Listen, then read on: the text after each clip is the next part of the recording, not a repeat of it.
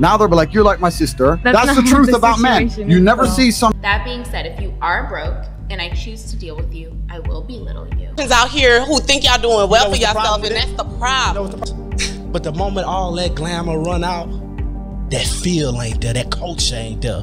And I'm like, no. So I didn't know.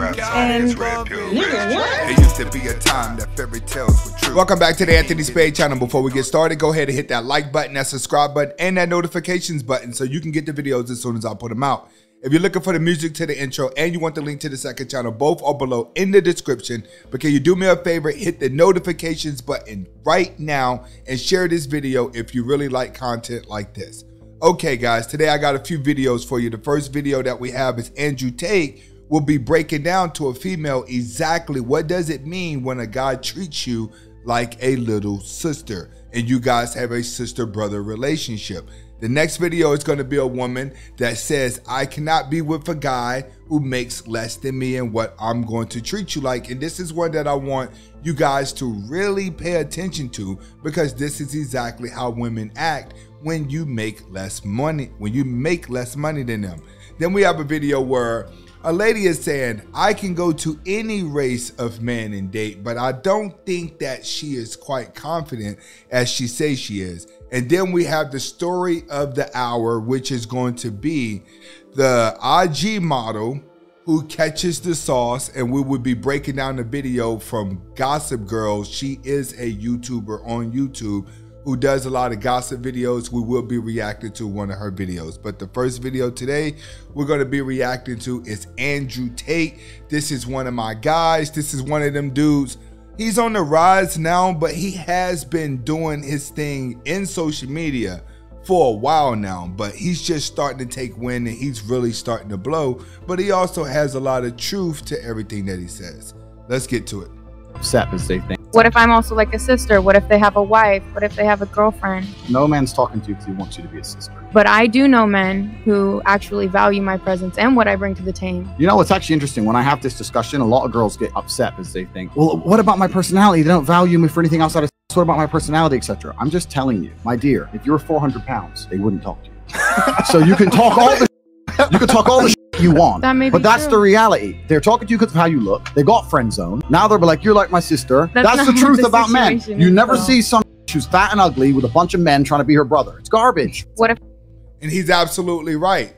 A lot of these girls actually think that guys like them for who they are because a lot of guys are willing to sit up and listen to them and not talk about getting in the sheets all the time. Especially a lot of patient guys with money. But when these guys really like a woman, after they've been friend zoned and they know that there's probably not a chance that they're going to get with the girl, they're going to actually sit back and listen to her. But in the back of their mind, they're always thinking, maybe one day I'll get my chance. He's always hoping for it.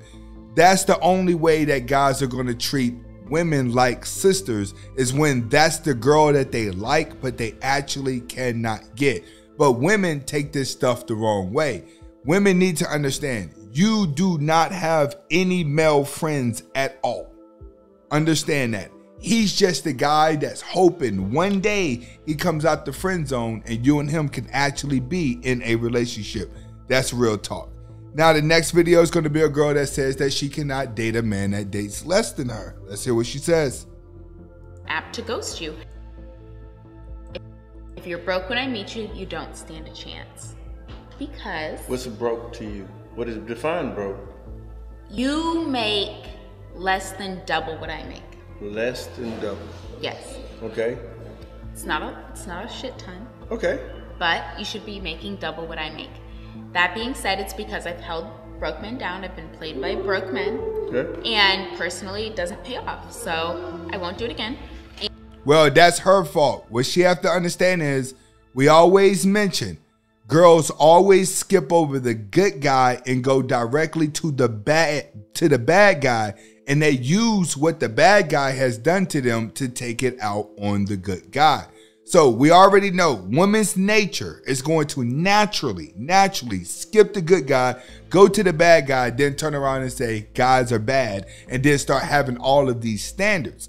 They wouldn't have all these standards if they would just go to the good guy the first time around. And it is what it is. it's not hard to find someone who makes twice what I make. I personally attract people who make like a whole spectrum.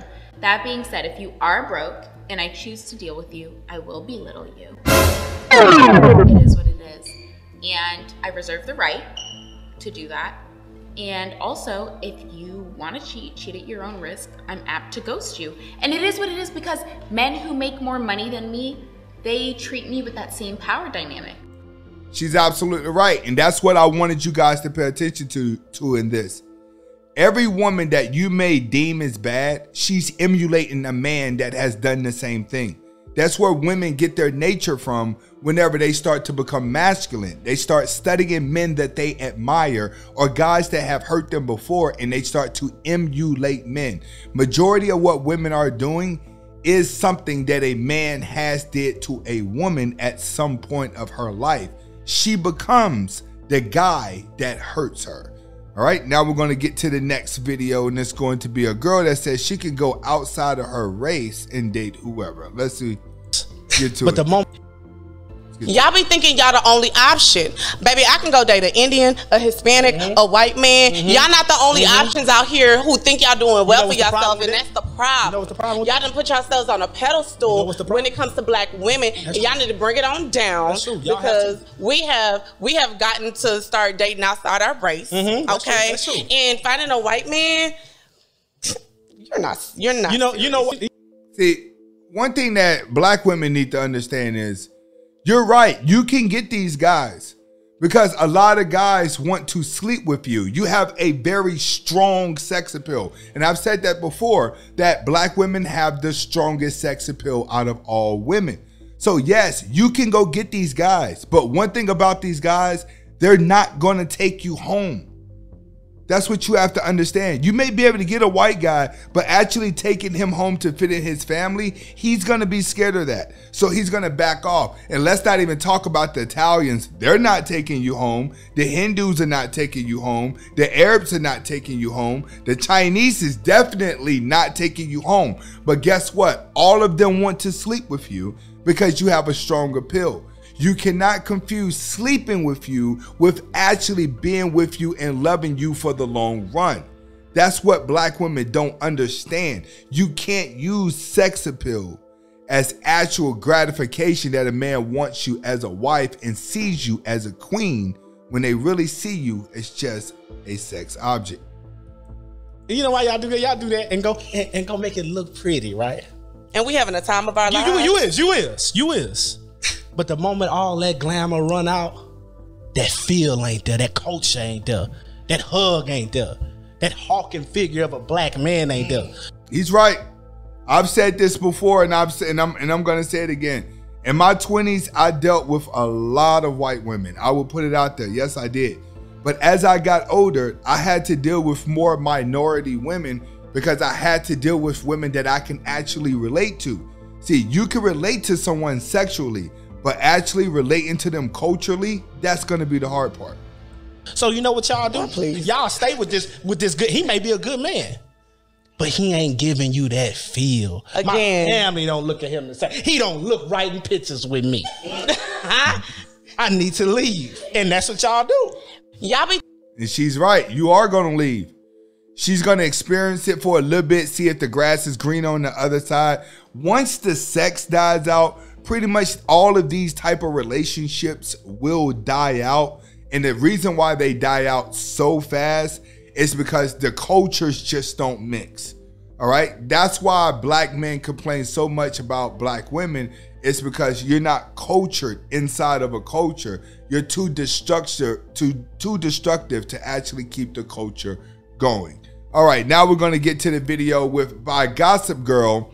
And this is a girl that caught the sauce, and she's linked to Chris Brown and other celebrities, and we're going to go over her story. But you guys can go over to Gossip Girl's channel, watch the full video. The video that I have right now would be playing off of World Star. Let's get to it. The Chris Brown and Nick Cannon have recently came out. She's 25, named Gina. She has the hot sauce, and she's telling her story. She didn't realize she was infected with the sauce, and it was too late. She said when she found out, her body started wasting and it turned to something horrible. And she cannot even walk, okay? And she's telling her story. Listen to this, y'all. This is something else. It's time that we stand. I don't know how long we've been here, but yeah, I've got here probably about 20 minutes before you. Ready? I don't care what nobody say, man. That's terrible. You go from being a pretty girl to all the way down to skin and bones like that. People, you got to start thinking about the future, what your future's going to be like. You can't live every single night like you just have one night. Okay. 1, 2, 3. Push through those legs. Come on, push, push, push, push, push. Stand up, stand up, stand up. Push through those legs. Come on, do it. Push those legs. Anyway, not bad. Not bad at all. That's terrible shape to be in. Terrible shape. I didn't know I had. I just got sick one day, started fainting, fevers. Then I got really weak, and I was going to the doctors, and no one knew what was wrong. They just kept assuming cancer, cervical cancer, lesions, and then I had some doctors saying, no, you're perfectly fine. Like, there's nothing wrong with you.